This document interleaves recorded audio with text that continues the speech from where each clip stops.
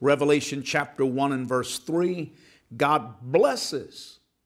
There's a supernatural blessing attached to Bible prophecy. Listen to it. God blesses the one who reads the words of this prophecy to the church, and he blesses all who listen to its message and obey what it says, for the time is near. So today, as you have taken the time to listen to teaching on Bible prophecy, you have literally touched upon a supernatural blessing.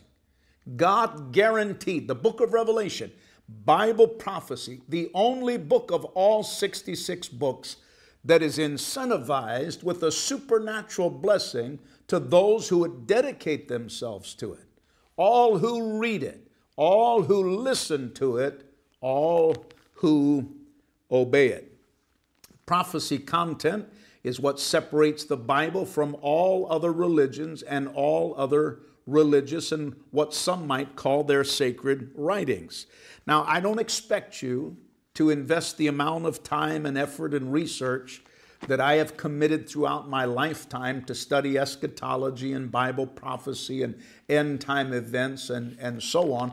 That's my calling. That's my responsibility before God. However, I do want all of those who follow our ministry, every Christian should be a lifelong student of the Bible, and it is important to understand the fundamentals of Bible prophecy and the chronology of end-time events. So with that laid down as a foundation upon which we can build, let's build our message.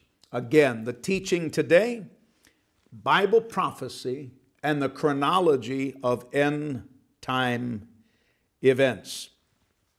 In our study today, I want to address something that's vitally important.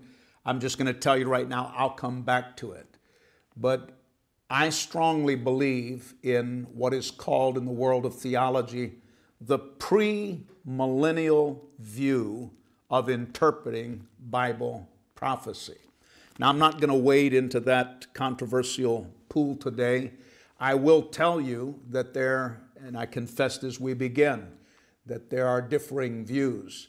But I am going to devote an entire study coming soon on the four main views on interpreting Bible prophecy.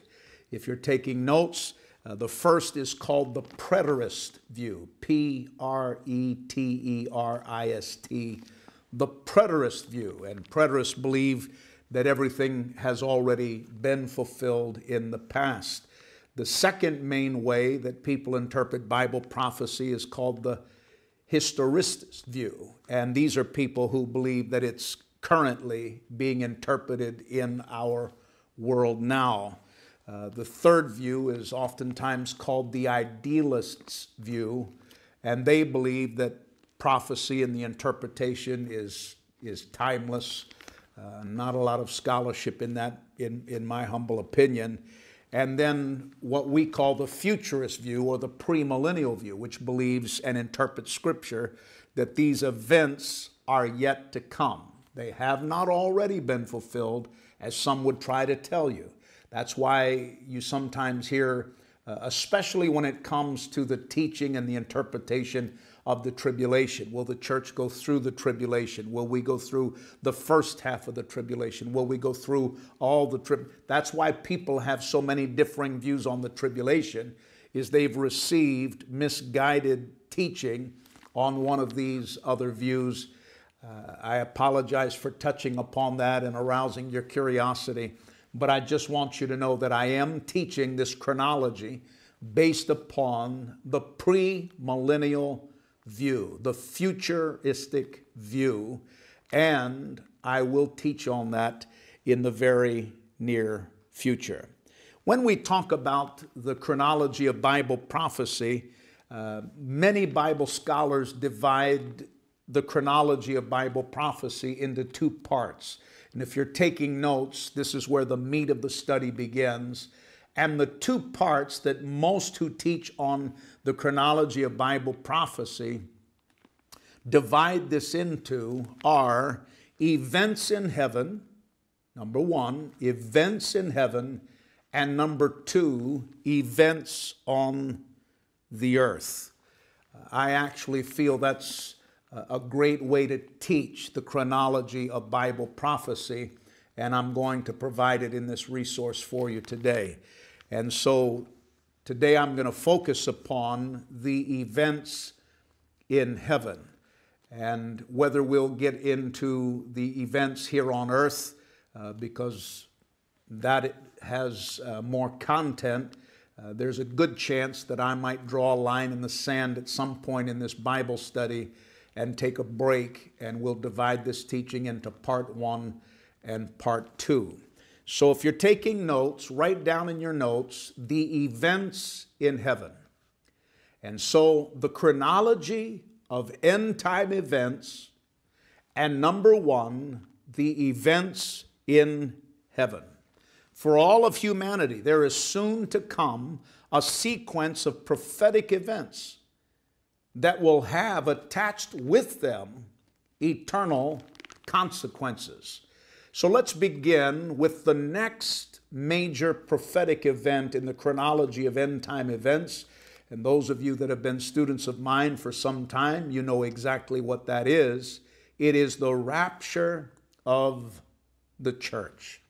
And so the study, the chronology of end time events, divided into two parts, the events in heaven, and the second part, the events on earth. We're dealing now with the events in heaven, and we begin with the rapture. Now, you could, if you wanted to be technical, you could actually list the rapture under events on heaven. But the reason why I don't include it in the events, the events on earth, is because you leave the earth in the twinkling of an eye. You meet the Lord in the air. We're going to teach on this a little bit, but I have chosen to include the rapture of the church under the events of heaven. So in your timeline, the next major prophetic event, the rapture of the church. Now, there are three classical passages in the New Testament that support the rapture of the church. Sooner or later, you're going to hear somebody say, the word rapture is nowhere to be found in the Bible. Well, the word Trinity is nowhere to be found in the Bible.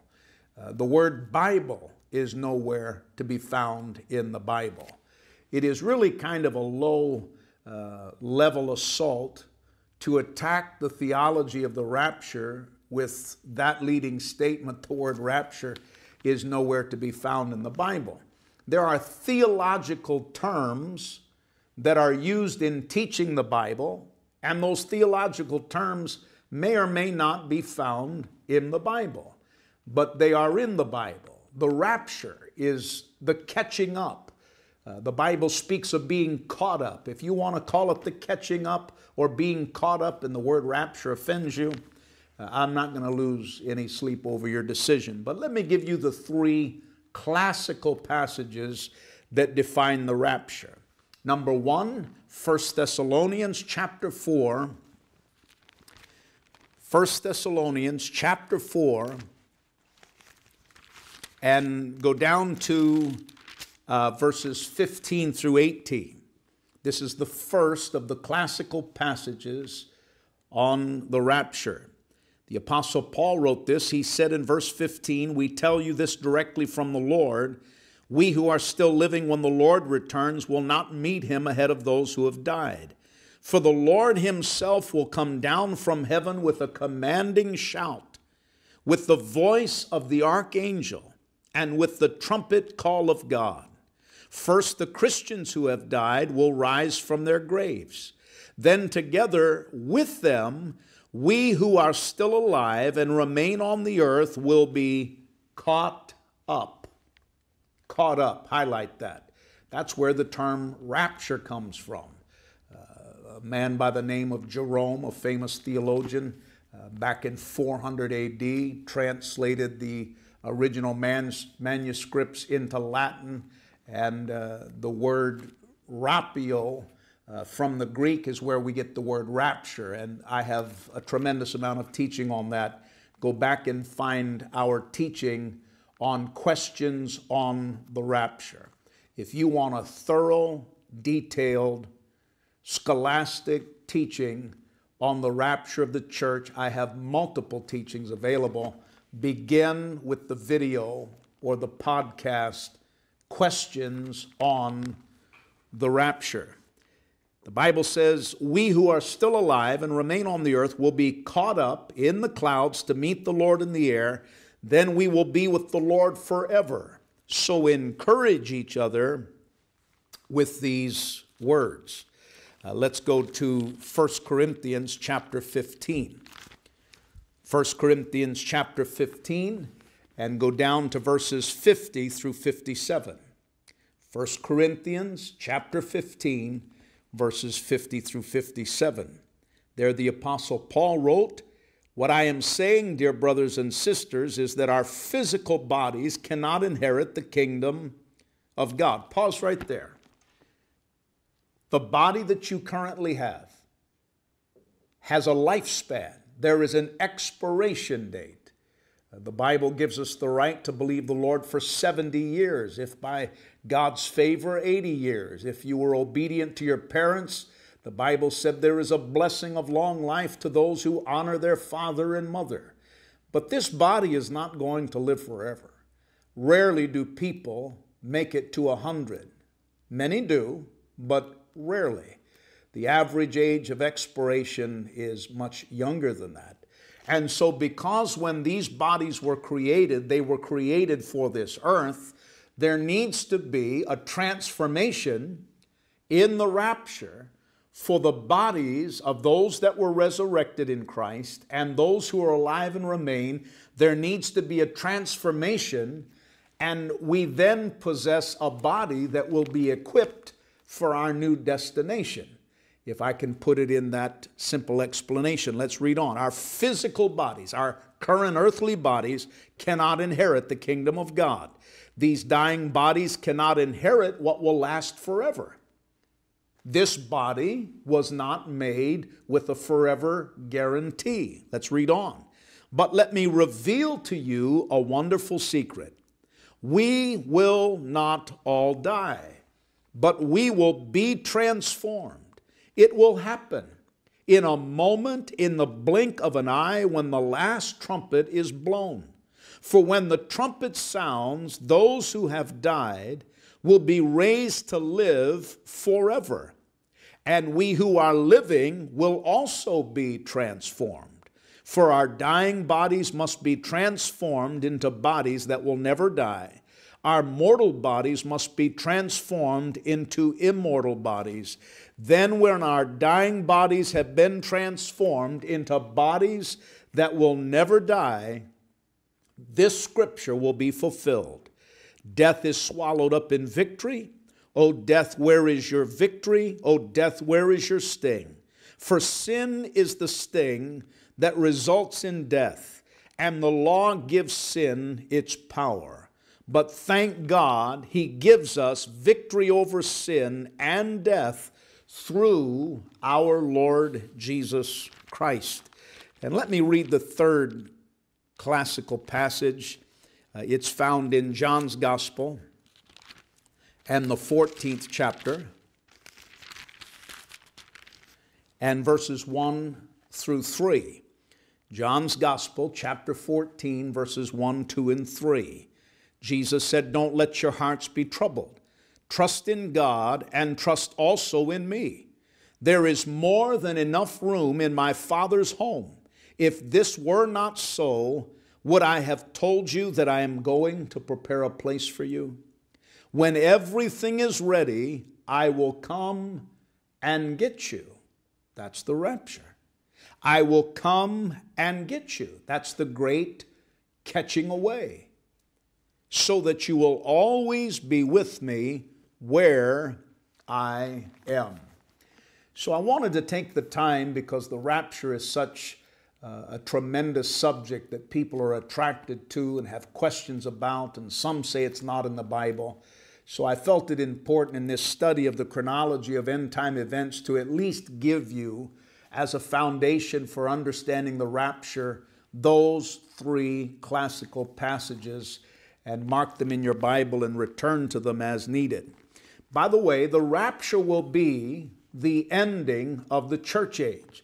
Jesus prophesied in Matthew 16, I will build my church and the gates of hell will not prevail against it. The church age began in Acts chapter 2 in the upper room, and the church age will end at the rapture of the church. The Bible reveals to us that the rapture takes place in a systematic chronology, and I want you to write that down.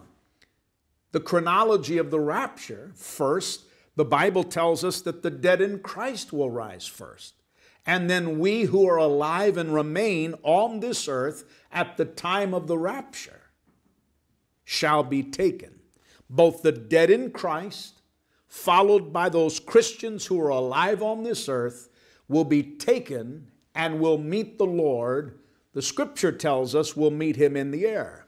In that moment, in what the Bible calls the twinkling of an eye, something else systematically is going to happen. We are going to go through a supernatural transformation.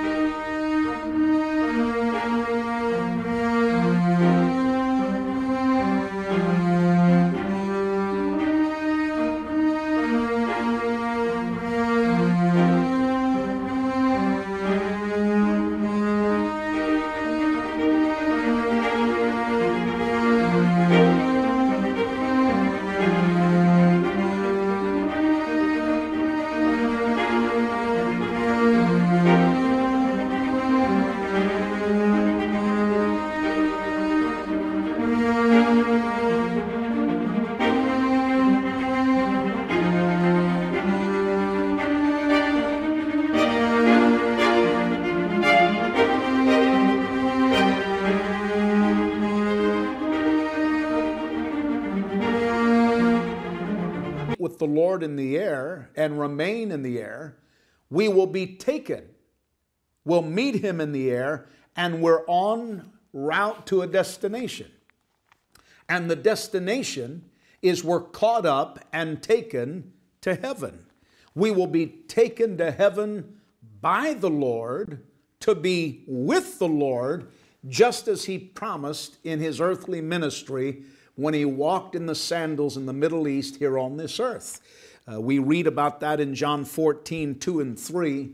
There the Bible said, there is more than enough room in my Father's home. By the way, when you read in the Bible, Father's home, it's just an expression for heaven. He said, Jesus, there is more than enough room in my Father's home. If this were not so, would I have told you that I am going to prepare a place for you? When everything is ready, I will come and get you so that you will always be where I am. So in the chronology of end-time prophetic events, the next major prophetic event you should have in your notes, the rapture of the church. And then I took the time to just briefly fill in the blanks and show you that there's actually a chronology and a systematic process of leaving this earth and arriving in heaven. All right. After the rapture, in your notes, write down the judgment seat of Christ. After the rapture, we are taken to heaven. Once we are in heaven, now if you'll remember, that's why I included the rapture in part 1, events in heaven. We've divided this Bible study into 2 parts, events in heaven, events here on the earth. Now you know why I put this under the category of events in heaven, because the rapture is a twinkling of an eye taken from this earth. We journey with Christ. We're taken to heaven. Once we arrive in heaven, the chronology of events according to the Bible takes us from the rapture to the judgment seat of Christ. Now, the judgment seat of Christ describes an event that takes place after the rapture and takes place in heaven.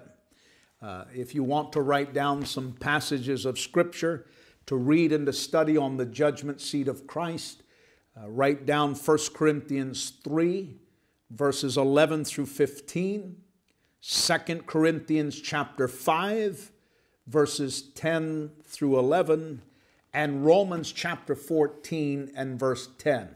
Let me give those to you again for those who are making notation. These are passages that describe in the Bible the judgment seat of Christ. We find reference to that in 1 Corinthians 3, verses 11 through 15. Then again in 2 Corinthians chapter 5, verses 10 and 11, and also a reference to it in Romans chapter 14 and verse 10. Now, what is the purpose of the judgment seat of Christ? The Bible says we'll appear before Christ in heaven after the rapture as believers who have served the Lord, and in that judgment, all of the works that we did on this earth are going to face judgment. Now, there is no chance of being judged and rejected from heaven and sent back to earth or to hell. Once you have been taken in the rapture, your eternal life with the Lord is secure and can never be revoked. But in the judgment seat of Christ, your life will be judged to determine your eternal rewards. Where do we find that? Let's go to 2 Corinthians, and let me take the time to read it to you. 2 Corinthians chapter 5, and go down to verse 10. There the Bible says, "For we must all stand before Christ to be judged. We will each receive whatever we deserve for the good or evil we have done in this earthly body. Because we understand our fearful responsibility to the Lord, we work hard to persuade others. God knows we are sincere, and I hope you know that too." So the rapture of the church, again, today's Bible study, the chronology of end time events. We've divided it